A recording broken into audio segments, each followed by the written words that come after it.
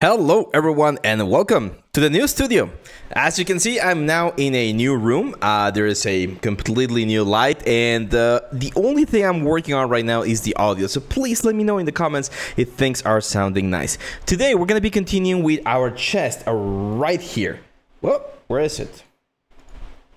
There we go, right there. So we're gonna continue with the chest. I'm gonna show you a couple of things here with the textures that we can do to add a little bit more life and variation to the whole thing. We're gonna be using some masks, and one more thing before we start with this. Remember that right now, at the time of this recording, our first 3D contest, the Weapons of Legend, is open. If you haven't seen it, make sure to check the video. I'm gonna try to link it right around here so that you can see the instructions, the requirements, and you can participate to win a $100 prize. So that's pretty much it, guys. Let's go. This is what we left off last time, and as you remember, we added a very basic metal rust thing right here. I don't like it, to be honest, so I'm gonna eliminate it. And one of the things that I'm looking at is the wood itself. I'm not super fond of this wood that we have right now, so I think I'm gonna go a little bit more stylized. And one of the cool things about working like procedurally here is that at any point I can go here and just look for wood and replace whatever wood I had with this, for instance, new wood right here. So this H walnut, is it H walnut? That one looks interesting, but I'm not sure. Let's try this wood rough. Is it any different? I'm not really seeing the update. I mean, they're looking a little bit better, but the problem with these woods right here is that they're not as like, I don't know, realistic. That rotten wood actually looks really nice. Let's try rotten wood. So let's try our rotten wood right here.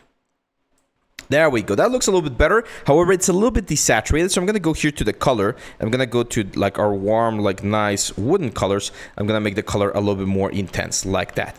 Now, this rotten wood, as you can see, the tiling is very low or very high.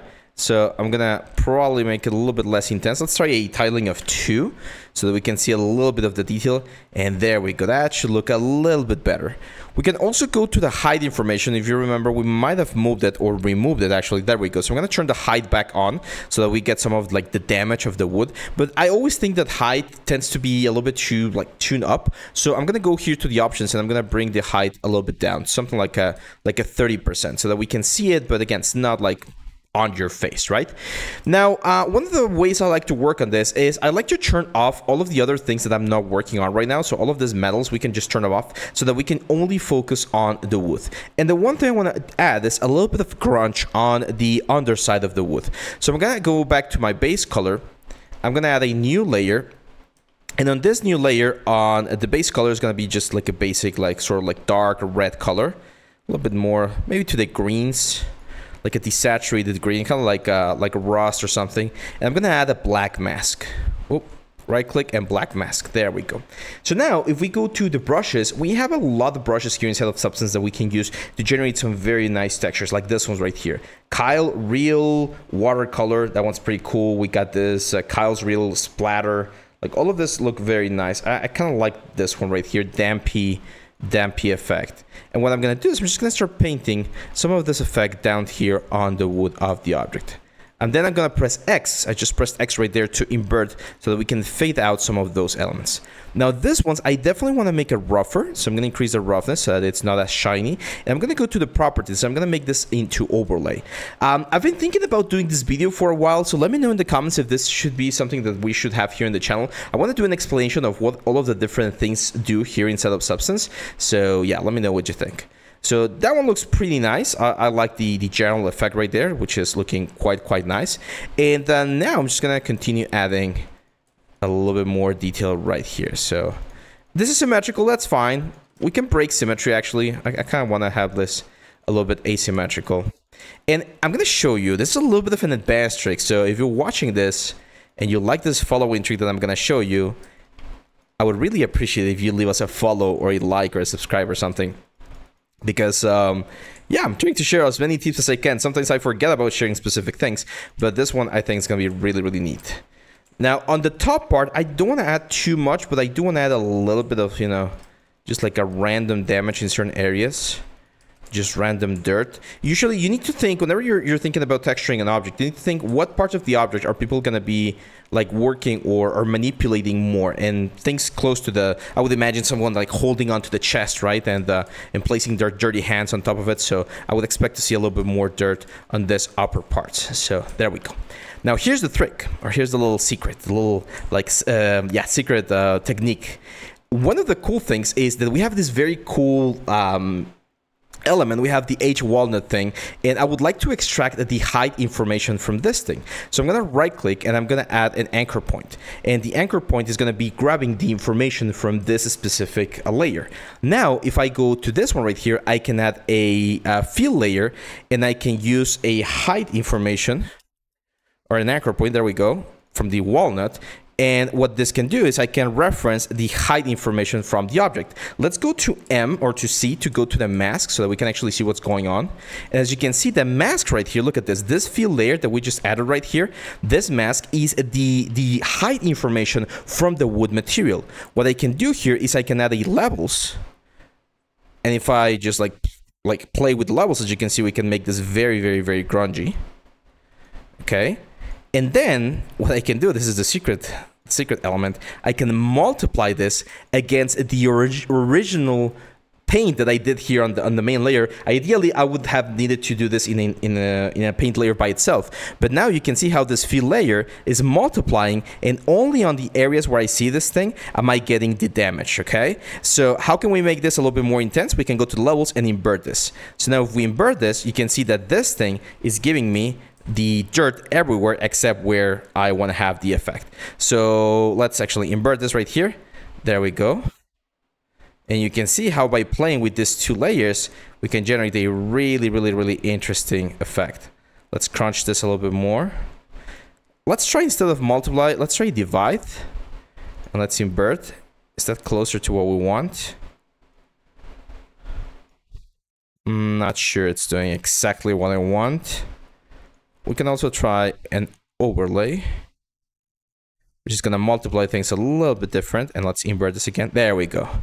So now by doing the overlay, as you can see, we can use this levels and this fill to blend or to kind of like get these things out of certain parts of the element.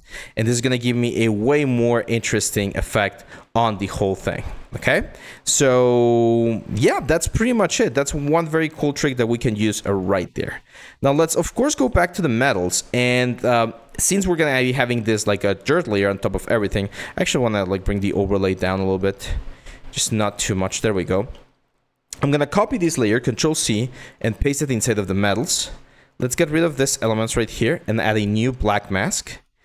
And I'm gonna use this black mask to paint a little bit of the dirt on the underside as well. Because usually when you see dirt on one specific area, you're going to see dirt on all of the different places. So you definitely want to add a little bit of this.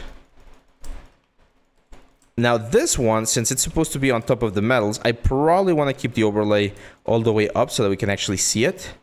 And again, that's going to give us a really, really interesting effect. Careful with overlay when you're doing it on top of an object that has color, like this gold color, because as you can see, we get this sort of like a red tint, kind of like rust. It might look good in certain instances, but if you don't want that, you might want to try something like a multiply instead. Multiply will not blend the colors as much. So it's a slight different change right there that we can use.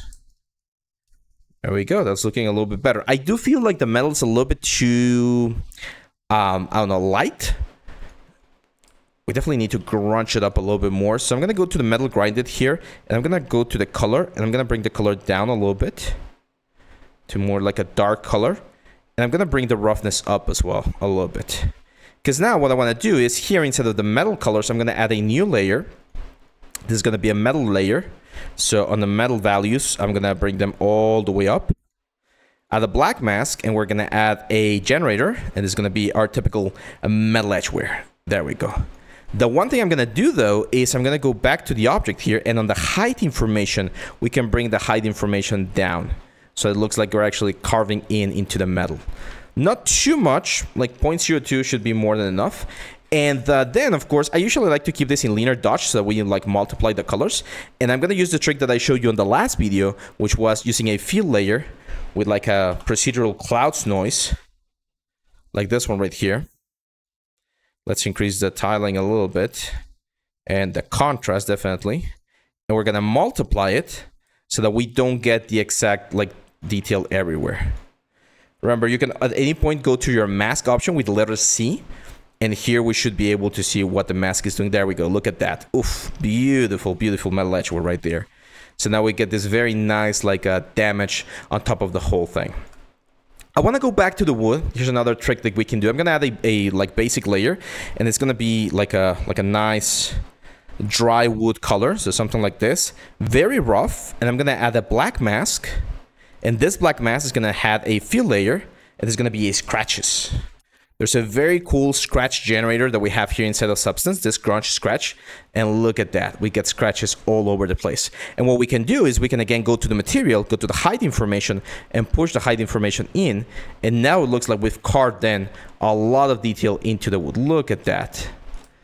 I would usually, again, place this into a linear dodge so the colors are like multiplied and like exaggerated a little bit more.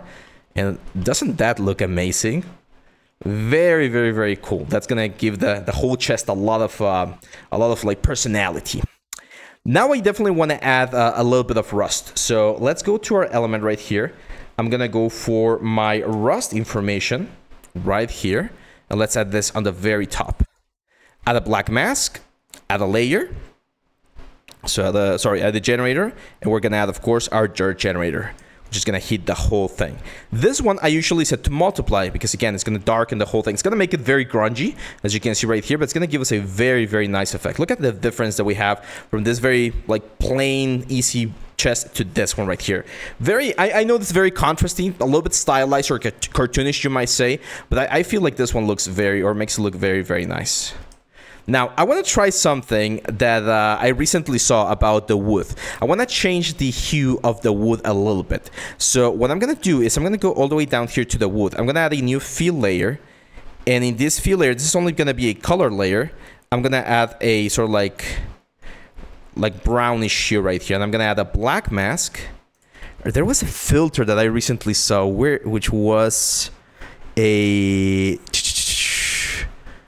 color match, color correct, color balance. Let me very quickly check which one it was. It's a very easy one.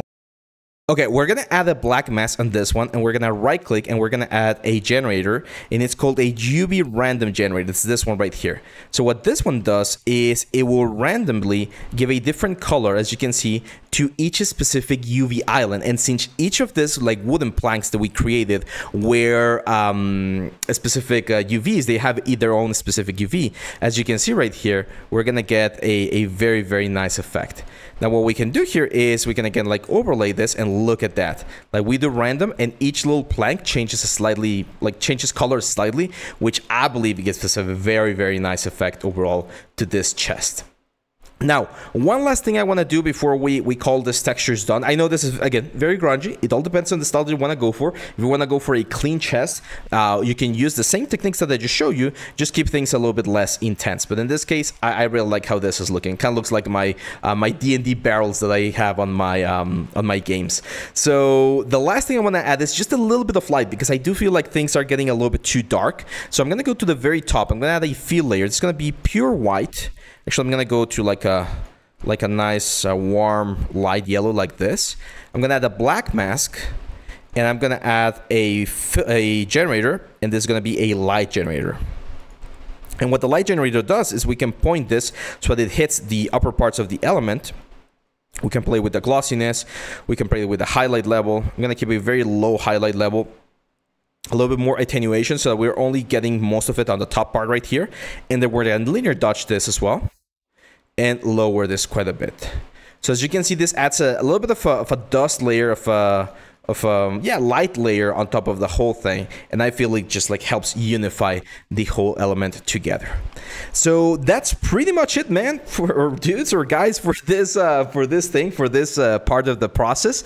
I'm gonna bring this into Maya and do a quick render for a thumbnail, but I just want to stop right now and take a moment to remind you that two things. We have a course where we cover all of the steps way more in depth about how to create proper PBR textures for games. It's called AAA Weapons for Production. It's a Blender course. It's very, very cool. You can check it down in the description down here, and you can use that information and this information that we're seeing right now to use it for the contest. It's going to be active until October the 12th. And I believe that's it, guys. Thank you very much again for your support. Please let me know in the comments if you like the content so far. We're pretty much done with texturing section, so next time we come back to this chest, we're going to be talking about rigging, and we're going to be talking about bringing this into Unreal to prepare it for the final process. So yeah, that's pretty much it, my friends. Thank you very much, and I'll see you back on the next one. Bye-bye.